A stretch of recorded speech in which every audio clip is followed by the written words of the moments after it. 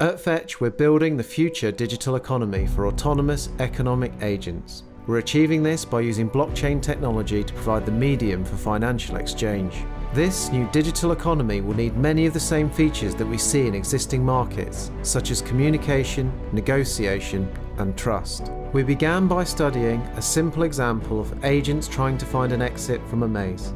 In these simulations, all agents use a depth-first search algorithm to explore their environment. In the maze on the left side, the agents are not communicating with each other, and their inability to coordinate leads to resources being wasted.